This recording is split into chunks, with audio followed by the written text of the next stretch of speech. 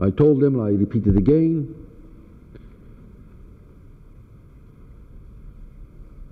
any change or the hardness or the harshness which may be imposed on the hostages, it's only the government of Canada who is going to be responsible for it. That they have risked to making jeopardies under such tensions, everything in order to have some few votes.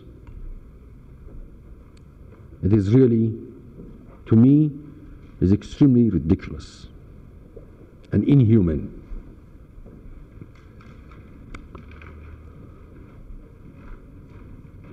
Therefore, we even don't bother to protest what Canada has done, but we indicate that sooner or later, here or anywhere in the world, Canada will pay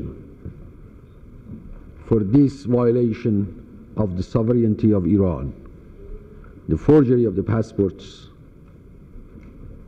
and the actions they have taken.